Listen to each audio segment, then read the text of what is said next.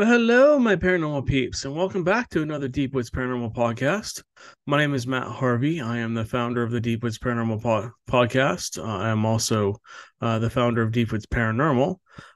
So today on the show, we are going to answer a bunch of people's questions. We, from time to time, get questions, and essentially, I would imagine that if one person is asking it, multiple people have that same question. So thank you to everybody who has we've been getting quite a few comments.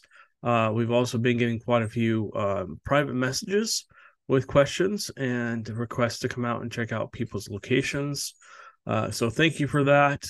We really appreciate the opportunity to come, number one, meet with you, but number two, get an opportunity to check out what you have going on at your properties or your businesses. So I just want to put that out there first. So a lot of people keep asking me, what's going on with the UFO case. After almost 6 weeks of investigating, Amanda and I have decided to kind of close the case. At this point in time, there's just really not much else we can do. We spent a lot of time every Friday and Saturday night almost out at different locations chasing leads people have given us. We've also been, chasing reports, trying to go out and experience it for ourselves. And again, I am now in the process of putting that first show together. It was very challenging. And so we're going to be still doing some more interviews with people and stuff like that. Witnesses will not be interviewed. We will just basically have them give a written statement, and then we will either read that to you on the show or we will essentially have it typed and maybe even read it to you there. So, yeah, I mean, very, very, very challenging, to have people be threatened and stuff like that and told to just be quiet. It just tells you how high up this possibly goes. The I don't want to say corruption, but the cover up of what's really going on. Is it actually aliens? Is it actually some species from another world that's coming in and doing crazy operations and experiments on cows? Are they just trying to? I don't know. I don't know what they're doing. I don't want to get into it too much because I don't want to get into the show too much. That'll all be on the show. We've Man and I've had multiple conversations about what's going on and what we think is actually happening. Is it anyways. All right, so we'll get into that when we get into the show. That show should air hopefully in the next 2 to 3 weeks. Hopefully, we're working on a lot of cases. We have a lot of irons with the fire. Bear with me, my voice is a little messed up right now. Sorry about that. All right, so that basically is that UFO case in a nutshell. We're still taking reports. We're still chasing leads. We're still working on that. We may do another show on it at a later time, but I just can't put any more time and effort into this at this point because we're just getting so much information, and I appreciate it. Please, please, please continue to send your reports in.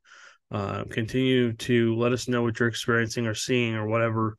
If you've heard about something, please keep sending all that to us because we will use it possibly in a later show.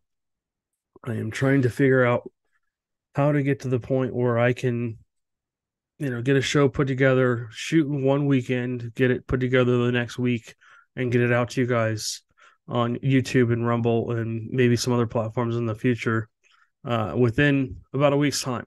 I'd like to have a show come out every week for you guys, so you can see our investigations. You can see we're not just podcasters, because we've been investigating the paranormal for 30 years. We started podcasting a couple of years ago, and so yeah, I mean, that's what's going on with that. In fact, Amanda and I were doing our 150th podcast the other day. We were working on it, so this is actually podcast 151. It doesn't really count towards 150, even though it's coming out at a different time. So the podcast 150 will be a very special podcast for us.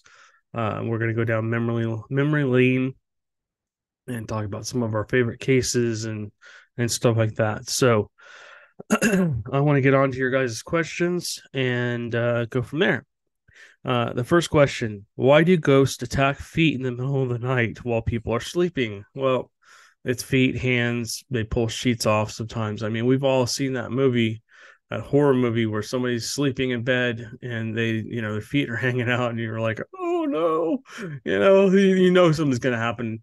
They're gonna get pulled out of bed, or something's gonna touch their foot, or just yeah. That to me is pretty personal. Never had my foot touched, but I've had my hands touched before. And so I always wrap I keep my feet under the covers, but I always keep my hands also wrapped when I sleep most of the time. Even if it's hot, I'll find something to put over my hands so they don't touch me. And because I get visitors in the middle of the night, mainly, and I'll talk about that in just a second. Mainly little kids. Gee, I wonder where they came from. But anyways, they're not malevolent.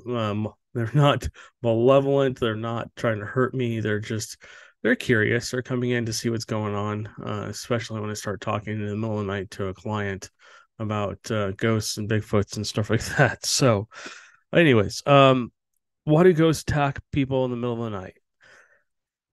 I don't really think it's necessarily normally attacks. The videos you see where people are being pulled out of bed, or having their hands or their feet or other portions of their body um, touched, I would imagine is real. Those are like isolated cases. Let's put it that way. That might be more on the negative or demonic side of things, maybe poltergeist activity. And that's something attempting to keep people awake, to keep them scared at night. Demonic activity will focus in on like one person. Usually it picks one person and then starts to try and sleep deprive them, and I know because I've went through it. We'll try and mess with their sleep. In fact, I get my sleep messed with all the time. I'm constantly fighting these things. Way different situation for me now because I know what's going on. I know how to deal with it. But they know they're not allowed to mess with me, but they still try. um so in the middle of the night, that's when we're at our most vulnerable. Essentially, you go to sleep, your eyes are closed, your hearing is kind of mumbled, your body's kind of mainly shut down. It's about 95% shut down. You're like, if you turn a computer on to sleep mode and you try to type in keys or whatever, it won't do anything because it's on sleep mode. And then if you finally hit the enter button or whatever it is enough times, it'll go, oh, okay, I'm sorry, what? But yeah, I mean, that's how we are. When we go to sleep, our subconscious is the only thing pretty much running in our bodies. Yeah, we move here and there just to make sure that we're still alive and stuff like that. Our body wants to make sure we're still alive, and it controls our breathing and all that stuff. um, but spirits do visit us in the middle of the night to basically communicate with us, I think. I've talked about Amanda having conversations with somebody in the middle of the night and rolling over and seeing like a spirit standing there, and it's like, oh no, here we go. And as soon as they see me see them, it's like, oh, he's awake. And then that can of worms gets opened up, and it's like, oh crap.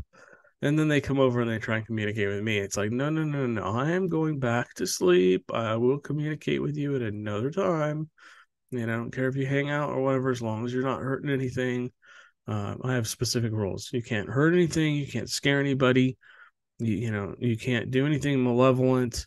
If you're going to be here, you either need to be quiet, or if you want to communicate and have fun, that's great. Like I tell the spirits behind, or the kids behind me, but whoever's attached to the dolls or anything else in this room, you're welcome to be here. You're welcome to cruise around and enjoy things. You can't hurt anybody. You can't, basically scare anybody. I don't want you messing with my dogs or my animals.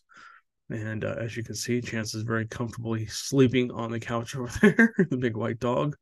Um, but basically, nothing really happens here. I mean, I see things from time to time. When I start doing this podcast, as you can see in the door, it's the daytime. Sometimes you'll see a shadow peer around the corner, and I just contribute that to be a little kid, showing himself. Last night, I was having a conversation 2:30 in the morning, and sitting on the bed looking into the bathroom, and a shadow head pops around the corner, looks at me, realizes I saw it, and ducks back. And it's like, oh, okay, and that the activity picks up here whenever we're gonna get a case. When I start seeing activity going on in the house, um, things start to move on their own, or things, I start seeing shadow people, or I see apparitions, or whatever. I go, okay, when's the next case coming in, and what's it gonna be? And that sometimes it's Bigfoot too. Sometimes it's Bigfoot or UFO cases or whatever. Our house is pretty mellow. There isn't a lot of activity happening here. Most times it's dormant. I do have a camera just above me, facing down, covering this whole room and into the hallway, and it's motion activated, so it knows I'm here right now. It's already sent me a couple alerts, but if I were to stand up and walk out of the office, it would trigger, and it triggers for animals, it triggers for people, and triggers for other things. It also picks up, it picks up noises. So essentially, this room is covered for paranormal activity. Um, One of these days, I might try and live stream that and let people watch. I got to get these dolls. Oops, keep going the wrong way. These dolls here put somewhere. I have to put them in a place where they're going to be comfortable. There's just too much crap back on that table. What you can't see is down below me or behind me is there's a stack of gear, cameras and ghost hunting gear and Bigfoot hunting gear and all that stuff stacked up behind me. Anyways, so I think ghosts, if they do come and touch your foot or touch your hand or try and talk to you, they're just trying to communicate with you. I know it's scary as hell to wake up and there's somebody standing there, and then all of a sudden you finally wake your kind of self up, and a second later, and you're like, oh crap, what the heck? And then they're gone, or something yanks on your foot in the middle of the night, or pulls the sheets off of you, or comes and tries to pull your hand and pull you up out of bed, which has happened to me several times. As a kid, I used to have my pillow pulled out from under my head while I was sleeping, and wake up with my pillow down, on the ground. I had a bunk bed, and then it always would, I look down, it would be there. Then I'd look back down, and it wouldn't be there. It'd be, then I turn around and look down at the bottom of the ladder, and that's where it would be. It had moved. And then, that creepy little girl's laugh. That's not even close to what it sounded like. But, I don't think they're really necessarily trying to attack. I think they're more or less trying to get your attention. Maybe they're trying to get you to get up because there's something you need to see. Maybe they need help. Um, Maybe they're trying to get you to go in a different direction so that you're not, because something's going to happen. Sometimes spirits will direct you in a different direction. Sometimes, you just end up somewhere. You're like, why am I here? How did I get here? Your subconscious all of a sudden takes over, and you kind of drift into a driving sleep or a walking sleep, and maybe you're coming down the hall to go to the bathroom, and you end up in the kitchen. You know what I mean? And you're like, wait a minute, I was going to the bathroom. Why am I in the kitchen? And you look around, you're like, okay, what's going on here? And then something happens. You're like, oh, okay, that's why I was supposed to be here. But yeah, I mean, I think they manipulate us. And I've talked about this before. I think they manipulate our brain waves to be able to see them, hear them, feel them. They pull energy out of the air, which leaves that cold spot that you feel, and stuff like that. And I think that's just them trying to manifest in some way. And if you don't understand what a manifest means, it just means to show themselves, or move something, leave a voice on an audio recorder. Maybe you actually hear it, which is called a disembodied voice, or maybe you get a video of something moving, or you just see something moving. That's just all manifestation. Okay, so why do ghosts attach themselves to items? And she put doll question mark. And she's talking about, I can't even point to them. These guys back here and other items on that table. I think that spirits sometimes I mean, let's talk about humans for a second. Humans are very attached to different things. Uh, it might be your car, like I had Little Red for a long time. It was just a little Jeep. I forget what it was, but it was a smaller Jeep. Beautiful little car. But I mean, I would have the radio off, and a voice would come through the radio and say something, and I could never understand what it said. That's why I called her Little Red. But I think the lady that owned her previously possibly died, and she got turned into the dealership, probably sold to the dealership because whoever, whatever family members, if she had any, didn't need a vehicle. And so essentially, she attached herself to the car because she really liked that car. And it had like 15,000 miles, and it was a 2012 or something like that. And it was like a 10-year-old car with 15,000 miles or 20,000 miles, whatever had on it. I think it might have 18,000. I think I put another 20,000 on it or something like that when I turned it in for the truck here. But yeah, strange things would happen. Doors would open and close in the car. Um, things would move in the car. She would talk through the radio, and I could just feel her presence every time I drove her. And so, yeah, I mean, she was just attached to that car. She must have just loved it, or maybe something. That car had never been in an accident or anything. Maybe she passed away in the car. I don't know. But like the dolls behind me here, um, it could be that whoever owned these dolls, there's a lot of people that collect dolls and they just love them. They're like their kids. And so, they spend their whole life collecting these prized dolls. And when they pass away, part of their energy stays attached to it, because we're just energy, if you think about it. Like I said, our brain's like a computer, and the rest of our body is just like runs on electrical currents. Um, we eat food to basically be able to create energy for ourselves. And and basically water and other things are like the fluids of our body, like an engine would have. Um, but basically, we're just energy. Everything's just energy. So, um, if I go, let's do it this way. I witnessed Chris Fleming do this on the Queen Mary. If you know Chris Fleming, he's a very well known psychic medium, and he was on there, and this is when I met Jay and Grant and all this other stuff of ghost hunters or taps. You've seen the TV shows. Anyways, he was on there and he was trying to prove a point, and he went over to a spot and he just yelled and screamed and blah blah blah at this one spot. Then he got up and walked away and went back to the podium. And he said, "Okay, is there anybody sensitive here?" And a couple of people raised their hand. He said, "Okay, walk over to that. What do you feel?" And they felt anger. They felt his frustration, and that energy got left on that location. Um, the Queen Mary is very, very haunted, supposedly. I've witnessed many things on that ship. I've investigated that ship, I don't know how many times, 100 times maybe. I've been all over that ship, up and down through the, exterior and the lower parts of the ship and stuff like that. And we've had a lot of cool experiences on that ship. So, I think that over time, we had a client where she called me and she didn't really have a case, but she was just really concerned because she had just walked down the hallway and I guess she was doing laundry or whatever she was doing.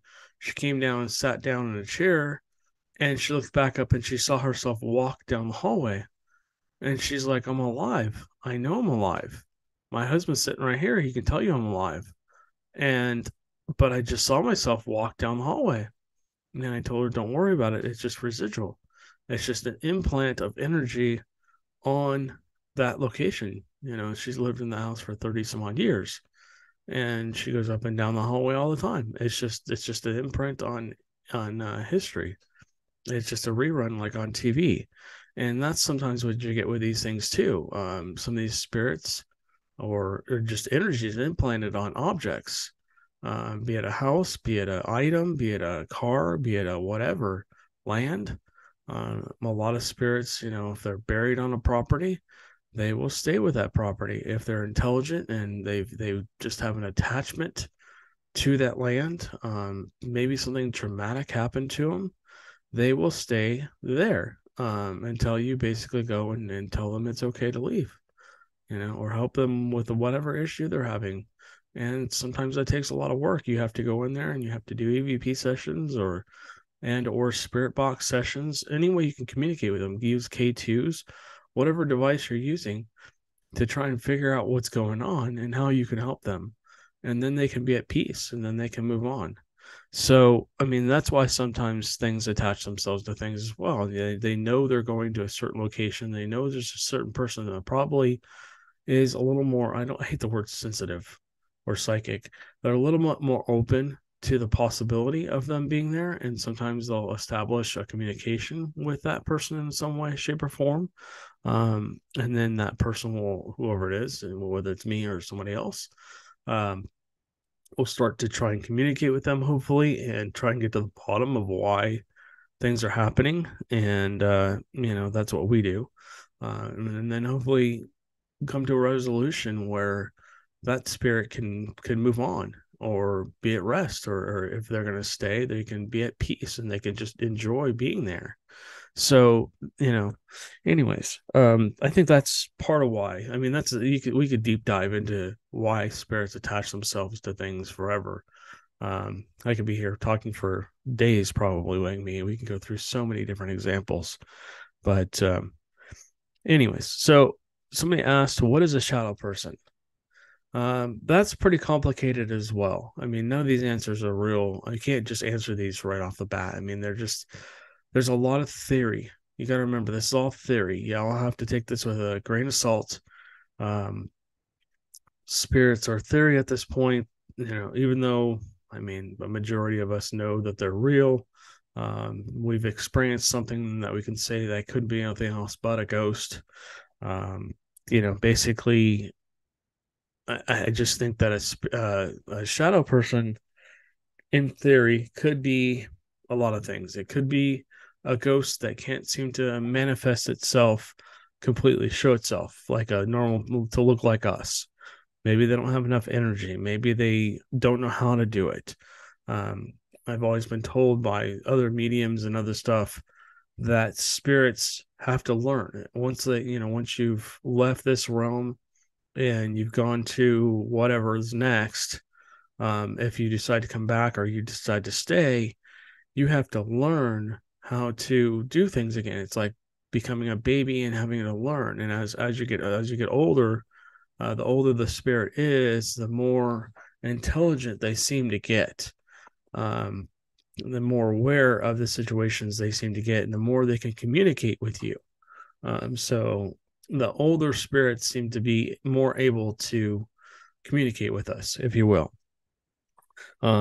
I think they're able to manifest themselves better. Now, that's not to say that a brand new spirit that just passed away isn't able to do all that stuff. But I think that the older spirits are more able to do it, maybe on a longer period of time. For a longer period of time, they're able to do more things, like move things, maybe create a disembodied voice.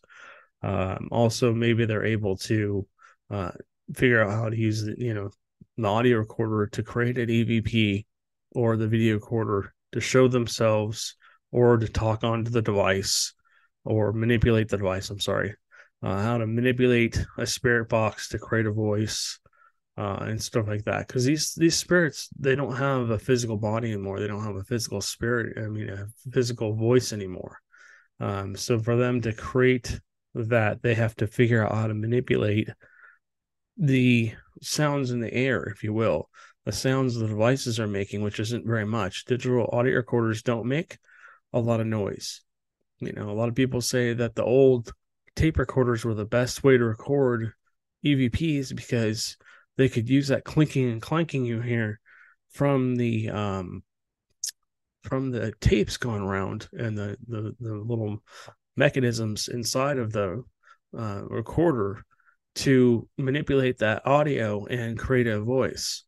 I don't know if that's true or not, but it kind of does make sense. This day and age, I mean, these digital voice recorders don't make very much noise at all.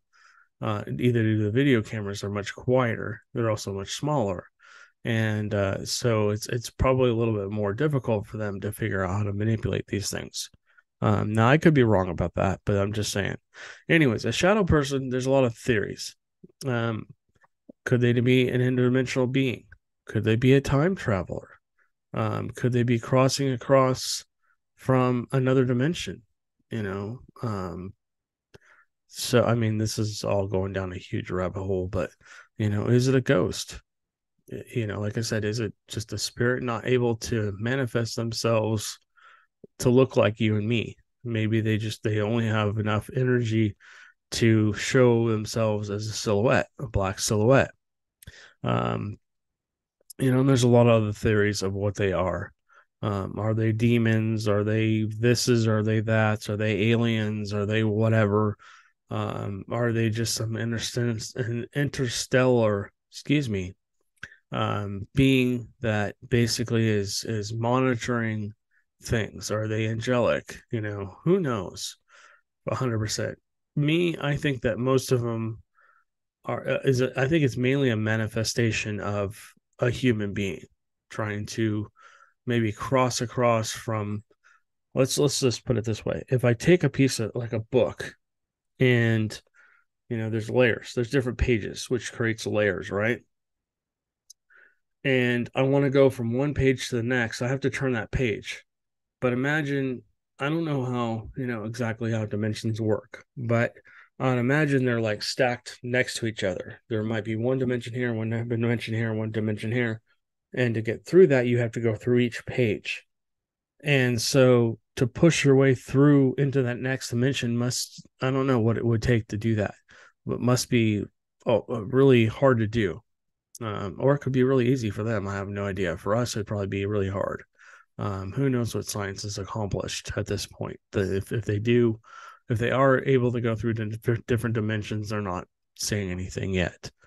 But anyways, yeah. So I think that's possibly what a shadow person could be. My personal opinion is that they're just spirits that are just basically maybe they're not necessarily here as the person that passed away, but maybe they're watching. Somebody told me, oh yeah, they're future ghost hunters. One, oh, okay. And that kind of goes into time travel and stuff like that. But they're mainly just observing usually. But shadow people, there's different types of shadow people. There's shadow people that attack people. And I think that's more on the demonic side. I think demonic entities sometimes will show themselves as a shadow or whatever, or a silhouette until they get closer because they want to scare people. That's what their whole theory, that's what their whole thing is. They want to scare you into submission. They want you to do their bidding. And so if you're afraid of the shadows or you're afraid of whatever, that's how they're going to manifest. If you're afraid of clowns, they might manifest as a clown. You've seen it in the horror movies. But anyways, so there's, like I said, there's a lot of different theories on shadow people. Again, I could go into this for hours and hours and hours, but I have a few more questions I need to get to, and then I'll show you guys some cool stuff in just a second here. Okay. Have you had any activity with the haunted dolls? Yes, we have had activity. When Kaylee was here, my niece, she's 13, I think, maybe 14. She was coming out of the bathroom, walking into the hallway, and I think some of the spirits attached to these dolls behind me are, I think they are her age, and so essentially they may have, something said something to her, and she turned and looked in the office, and she quickly came out and sat down on the couch, and you could tell she was afraid. And everybody's like, well, what was that? I'm like, okay. And that's not the first time Kaylee's had stuff trying to communicate with her. If you've seen our cemetery video where she went with us, um, she did experience the kids. The kids were there, and they seemed to come forward because she was there. So in the future, she may come with us. We want to be very careful with her. She's just a young, impressionable young lady, and we don't want to um, number one, scare her away from doing this. We don't want her to have an experience where she's like, I'm never going to do this again, and she turns herself off.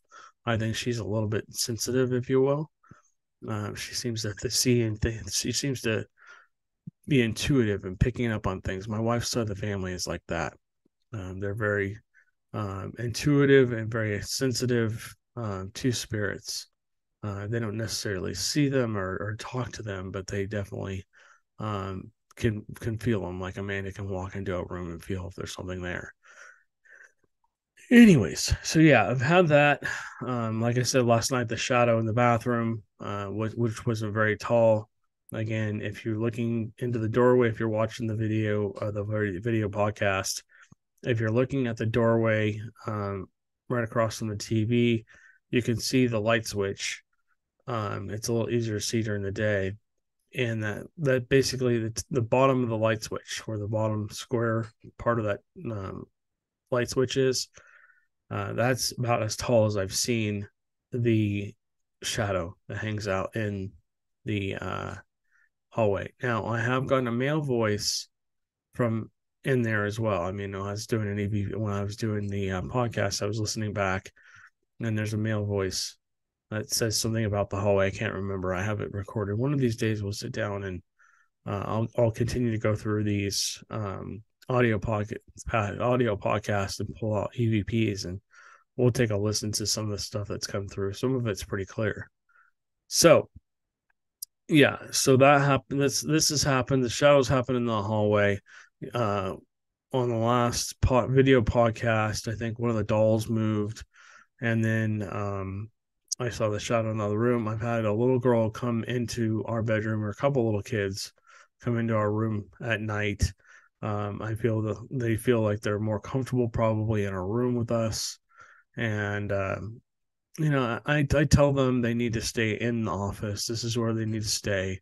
I don't want them in the rest of the house, but I don't mind if they venture out every once in a while and explore the house, as long as I said they follow the rules and they don't hurt anything or damage anything or try to scare anybody or scare the animals. We're good. So I've also had an EVP come through of the with the spectacles of a woman, and then a man had a dream about a woman in a theater. So those are theater spectacles. They're like binoculars. They would use those to basically zoom in so they could see the play a little bit better, especially if they're up high or whatever. But I don't know if she's still attached to that, or if she just basically that was her goodbye or whatever. But anyways, there's a lot of things attached to these dolls and other things back here, like this dragon on my right here.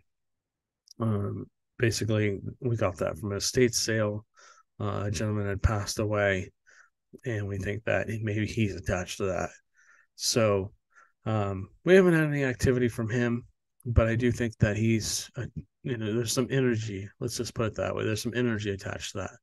This Raggedy Ann doll, if you're looking at it, we were in a house where we were in the Pile house, OP Pile house, and we went up to the room where the kids had died of disease, and they were between 4 and 8 or something like that, or 4 and 10. I could be wrong. Feel free to comment down below if you know. But anyways, she may have picked up on an entity. Some energy may have been transferred to her, and stuff like that. So the Elmo doll and the other little doll there, I don't think those are haunted. Those are more props at this point. If you push on their stomachs, they will talk. And the whole theory behind them is if we go into a location where there are kids of the age that would be interested in toys, we could take those and ask them to push on the stomach or make them talk, and so that might document some activity. But like I said, a lot of these dolls here seem to have some kind of energy to them. I've picked them up from all different places. I've picked up, I think, 8 of them now. At some point in time, as long as I'm sure that they're okay and they won't hurt anybody or do anything, they may find other homes. But until then, basically, they're going to stay here and we're going to continue to monitor them. What I want to do one of these days, once I get this table cleaned off behind me and find new homes for a lot of stuff, what happened was we got a new printer. It's very, one of those bigger printers that does everything, copy, scan, fax, all that stuff for Amanda's business. She does Poshmark. She's selling clothes because she's losing weight so fast. She's just, she has a lot of clothes that are pretty much brand new. She's just selling that stuff on Poshmark. And she's got a lot of really nice shoes and other things that she's selling at a pretty good discount. So if you're interested in that, feel free to contact me and I'll send you over her information. So yeah, the dolls seem to be active. I've had numerous occasions where I've had contact with little kids in the house, which is cool. The little kids seem to be fine. They're not project themselves or anything else. They seem to be well behaved. They're just kind of curious. And when they figure out I can see them, they usually like, oh. And sometimes, I've had a conversation. I've asked them, can I help you? Do you need anything? And then they just kind of turn and walk away. So, anyways, what are we currently working on?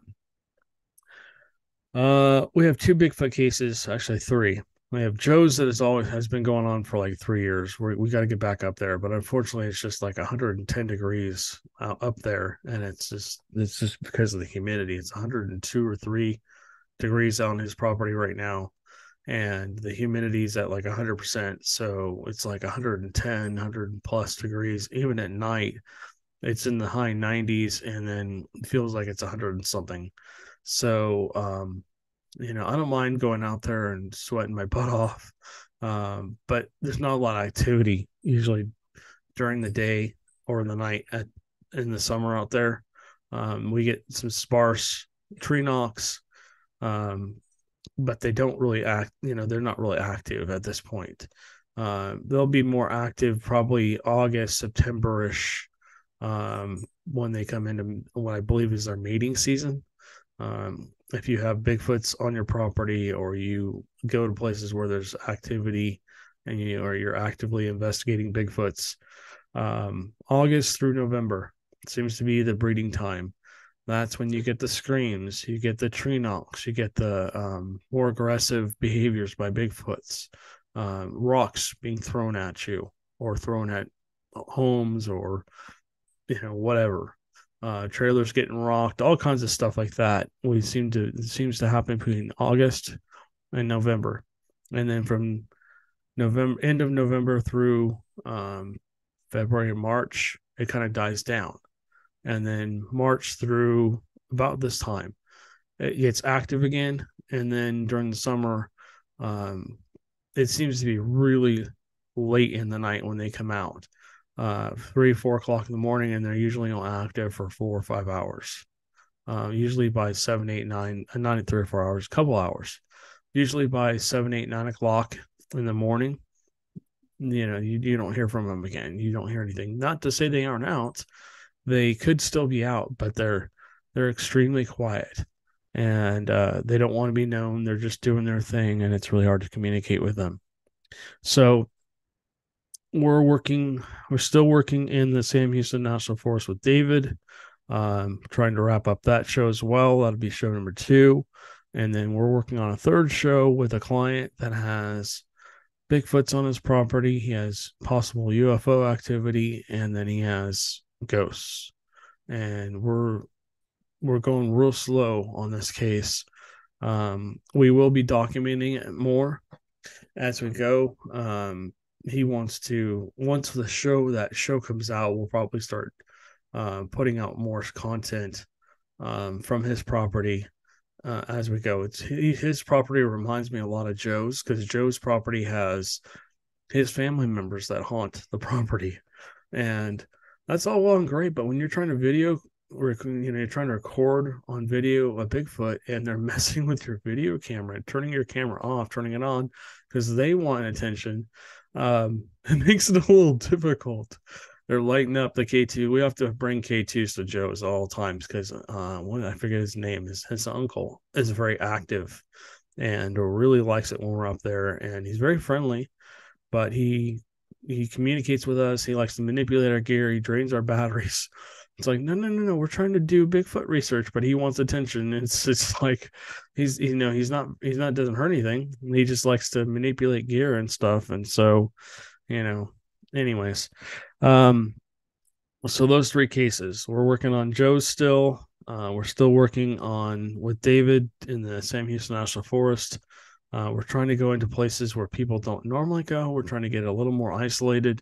But again, it is so hot out right now.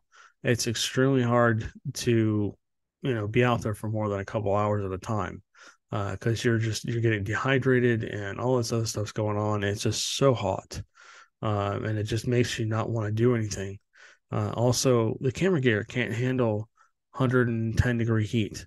It overheats. The batteries drain, that messes with the electronics inside the devices, um, the video cameras and stuff like that. So I have not figured out how to keep the cameras a little cooler at this point. So we have to kind of do later hours where we're out recording. So normally during the summer we do more investigations into ghosts and stuff like that. More we're inside and it's cooler, so that's kind of what we're doing. We will kind of do maybe a show on the dolls themselves here, and once I get, like I said, once I get this organized, I got to go through the closet of doom back there.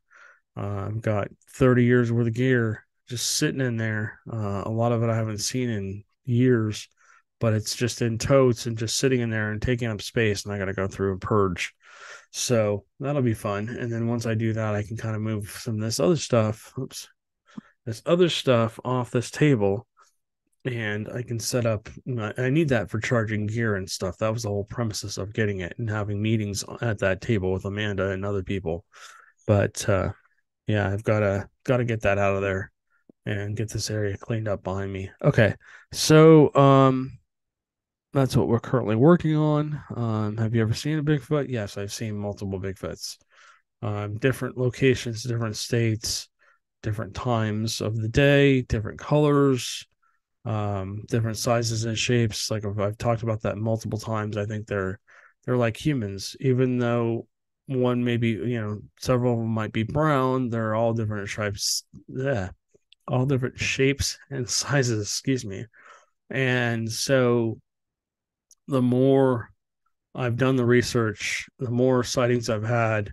I've been actually pretty lucky. I've walked into places where they're actively doing their thing, and so I've been lucky enough to experience a lot of that. Um, I've had Joe's Camp, I've had Black Star Canyon, where I kind of screwed that up at the end, but they were still, showing themselves more in a threatening way, as I had, done something I shouldn't have. But I kind of crossed the line with them. And then, just other locations. I've had several encounters at several other locations too. Um, but like I said, I've been lucky enough to be at the right place at the right time. So let's see. Have you analyzed the hair samples from the possible Bigfoot hairs? Uh, we are working on that. I kind of showed you guys this last time. This digital microscope we just got. Um, I am in the process of charging it up. So you can see, you put the hairs under here, and then essentially this microscope will, you can change the angle of it. It can plug into the computer, so I can actually visually see what I'm looking at. And it does have a plug-in here, and then an adapter that goes into the computer, so I can take this whether I'm, in the field, out in the forest, or whether I'm here at the house. I can plug it in and look. It does come off, so I can sit here and pick, move it around at different angles that this won't allow me to do, and get different viewpoints at the hair samples or whatever I'm looking at. Who knows what all we're going to find out there. We have that tooth that I'm very interested in taking a better look at as well. And we can record that so we can document it. And then if we do find hair samples that we think could be Bigfoot, and we are a little bit more clear, it's not just like, oh, I think this is a hair sample. We found this hair sample out there. We need to make sure. I was just reading an article earlier that it has the characteristics of being Bigfoot hairs. So, anyways, that's what's going on. That's what we're doing. Thank you all for your questions. If you have questions, feel free to leave a comment down below, or all my information is all of our information is basically in the description. My email, my cell phone. You can call or text me, which a lot of people are doing now, which is awesome. I enjoy talking to people. You can go on our Facebook. You can message us through Facebook. You can go on our website. You can basically go on there and type a message in, and it'll send us a message. So yeah, I mean, we're very accessible to you guys. I know a lot of people are afraid of ridicule. Please don't be afraid of ridicule. I mean, if you guys tell us, you want to keep us to keep your information private, we will. Most of these questions came from people that didn't want to be known. That's why I'm not saying it's from X, Y, or Z. I'm just basically reading the questions because people don't really want, people to know that they're curious about this stuff, which is kind of sad. Especially out here, if you say the word Bigfoot, you either get people that their ears, perk up and they go, "Oh, I've seen one," and blah blah blah. And then you get the other half of the people that are like, "Oh, dude, you're nuts. They're not. There's no Bigfoots out here. Bigfoots aren't real." I'm a hunter. I've been hunting for 40 years out here. I've never seen one. And I respect both sides of that. Like I always say, you have to have an encounter, and this could be for anything. It could be ghosts, UFOs, aliens, whatever, demons, angels, whatever. You have to have your own experience where you can say it can't be anything else but. And so yeah, but yeah, I just wanted to answer this question for you guys. If you have questions, please feel free to contact us. If you've seen something, heard something, experienced something, and you want to share it with us, again, there is no judgment. If you'd like to be on the podcast, again, this is like a non-judgmental channel. We are more of a scientific team. I try and keep it scientific, but being sensitive myself, or open, or whatever you want to call it, psychic, medium, whatever. I've seen both sides of it, and so like I said, we're not judgmental. We're not going to judge you.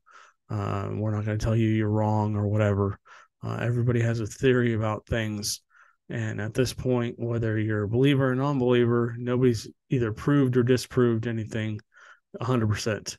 So until somebody can 100% prove that ghosts are real, or Bigfoots are real, or UFOs are real, or they aren't, it's just going to be an open topic. So, all right, guys. Well, we thank you guys for listening, and thank you for watching. Thank you for continuing to support our channel. Thank you to all the people over on Rumble. We are kicking butt and taking names over there. Thank you for all the new subscriptions, all the new comments. Thank you to our YouTube people who are subscribing as well. We're almost at 1,300 on YouTube, and we're almost at 600 on Rumble. And we're just gaining new followers like crazy. I cannot wait to get these shows out. I just want to make sure we have like 4 or 5. We need to wrap up the current cases we're working on, and then once we get this stuff wrapped up, we will start to release these. I'm sorry that it's taking so long to get them out. I know we haven't posted a lot of investigations or short videos or anything recently. I need to start shooting some shorts at these locations so you guys can see what we're doing and get a little, just a little taste of what's to come.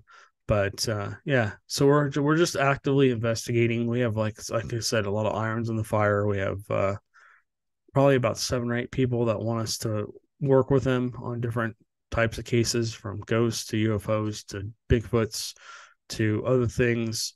I am working on putting that well, I don't know what you want to call it, a forum or something where sensitive people can come on and communicate with each other and stuff like that. I'm just not exactly sure how I'm going to do that. My normal day job, which I transport railroad crew around, that's changing too. So I don't know what's going to happen with that in the next couple of weeks. Whoa, what was that? I don't know. Something just walked across the doorway there towards the bathroom. And it was white. It wasn't black. That was weird. Okay, so watch back for that. Um, anyways, I'm just telling myself to watch back for that. Maybe I can see it. All right, guys. Well, you guys have a good one. I appreciate you. And we will catch you on the next one.